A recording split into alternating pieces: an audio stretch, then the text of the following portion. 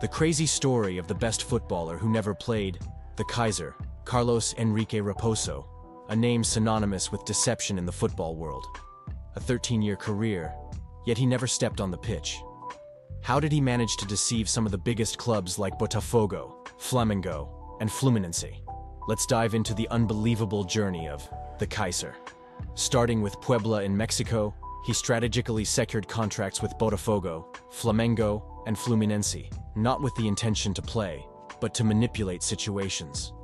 His key to success? Friendships with influential players like Carlos Alberto Torres, Romario, and Gaucho, who facilitated his entry into these clubs. But why did Kaiser go to such lengths to avoid playing? The players knew about it, but they were all friends of mine, he explains. His elaborate schemes included faking injuries, missing training sessions, and even paying journalists to publish misleading reports. The closest he came to playing, against Coritiba, ended in a fight with fans, resulting in his dismissal before even stepping onto the field. His deception extended to the medical realm. Kaiser once duped the club president with a fake dental problem, ensuring he never had to set foot on the pitch. It was pure bullshit, he candidly recalls.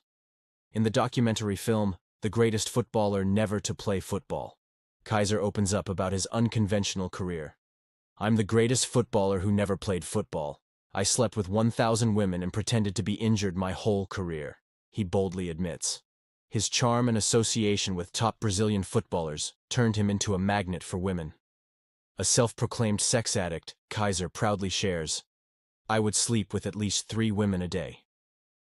The tale of the Kaiser unfolds as we unravel the unparalleled journey of the man who mastered the art of deception in Brazilian football. Stay tuned for more unbelievable stories. This is football like you've never seen before.